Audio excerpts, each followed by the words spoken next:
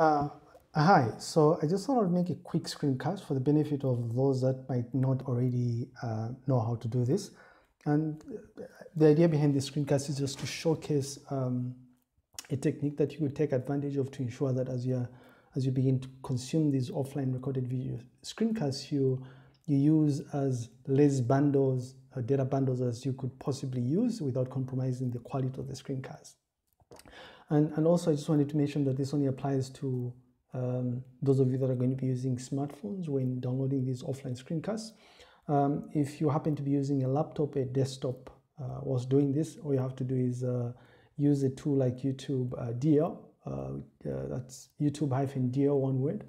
Just Google that up and then you'll be able to find a whole bunch of tutorials on how to do this. Okay. So for starters, we know that, I guess we know by now where exactly to go when we want to access the respective screencasts associated with the course you might be enrolled into. So that will be either 1110 or 3020. The URLs to the YouTube playlists are available in the respective course syllabuses. But if you don't have access to the course syllabus, you could just go to YouTube and just search for Lighton. And then just click on Lighton's YouTube channel. Once you get there, what you want to do is to, sorry about that. Once you get there, what you want to do is to scroll down to a section of Lighton's channel that says Teaching University of Zambia, Computer Systems and Architecture, and I apologize for that name. It's a wrong name because there are playlists for the different courses that Lighton teaches. So from here, you can just navigate to respective course. So if you're enrolled into 1110, you go into the playlist for 1110, which has 4 videos. If you're enrolled into 3020, you go to the 3020 playlist, which is down here, and we use 3020 as an example here. So you notice 3020 has well about 4 videos here, which is good. Right. So ideally, when you're consuming these videos via YouTube, what you do is you watch it direct, right? But you want to avoid that. Why? Because if this thing is going to go on for a relatively long period of time, what you want to do is to make sure that you have an offline copy of the video. So ideally, you just use YouTube to download the video once and then you consume it on your device offline, as opposed to going to YouTube every time you want to consume it. That way you get to save data bundles. Okay, so from the video itself within YouTube, on your top right corner is that menu item, those 3 vertical dots, if you can see that. When you click on them and you get to quality there, you notice that you have access to the different resolutions associated to this video, right? While you could use Experience, I guess, to set off for maybe 240p, 360p, or maybe 1080p if you want, the question to ask is, how do you know the file size or the data associated with the different resolutions, right? And so that's the whole point of this screencast here, right? Whilst there could be a whole ton of ways of you determining this, a way that I have found quite effective is to use an application called YouTube Downloader, right? So what you want to do is go to Google and then just search for Dentex YouTube download. So on the Google search result page, SRP, just go for the search result that corresponds to this URL, dentex.github.io, right, which is the first result in my case. So just go there. And then on the software page itself, you want to scroll down to the section of the page that has the button download latest build. So click on that button, and what that will do is it will enable you to download the APK file, right?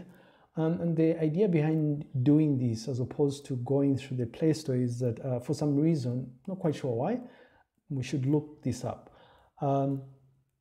Last time I checked, this particular application was not available in the playlist, which is why you have to go through this method of installing the software. So download is done.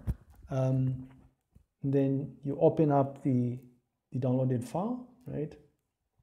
And then a pop-up will probably come up, it will come up prompting you to specify which application you want to use to install the downloaded APK file. So a caveat here, it might just be the case that your phone is not configured by default or currently to enable you to install APK files directly, right? It's a security mechanism within Android. And so what you'd have to do in that case is you'd want to make sure that you probably configure it so that it enables you to install install applications from external sources, as I say.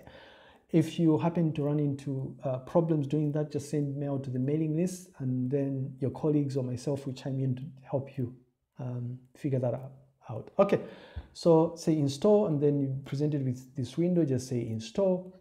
The installation shouldn't take that long, ideally it shouldn't. Then once done, you'll notice that if I go to the home screen of my device, I have access to the installed application, which is right here. I open it up, and then it will ask me or prompt me to grant it access to certain files, media and files on my device. So just say allow here, and then I'll accept this license agreement here. All right, so the interface is pretty basic. I mean, you can poke around it to try and read up the tutorial, the tutorials for this, if you want to understand the different features of this application. But the key thing to note here is that it provides you with an interface that allows you to search for content on YouTube, right? So if we wanted to access content associated with screencasts that light on I guess I can just say that light on produces, or search for a third year course that I'm teaching, which is ICT 3020, sorry about that, 3020.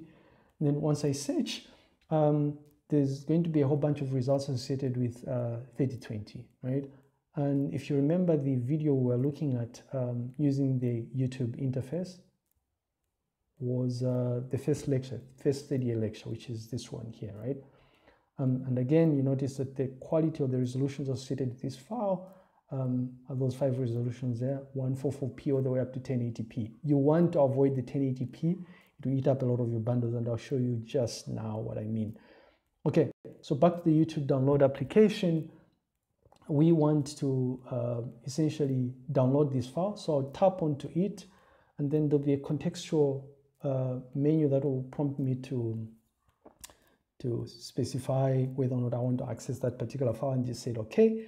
And then it will take me to the Formats tab. So from within the Formats tab, you notice that the application is scanning through all the different file formats.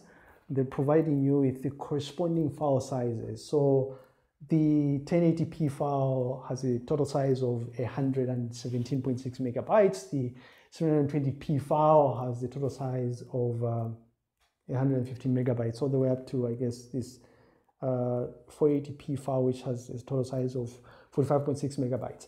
A few things that you probably want to take note of is that there are certain file formats that will be tagged with a prefix of VO or AO. VO simply means it's video only, right? So what you'd be doing if you go for a video only file format is you'd just be downloading the video associated with that YouTube video, right? Without the sound. Files tagged with the prefix of AO would mean you'd be downloading sound only, right? I'll just stick to the first couple of file formats if I were you.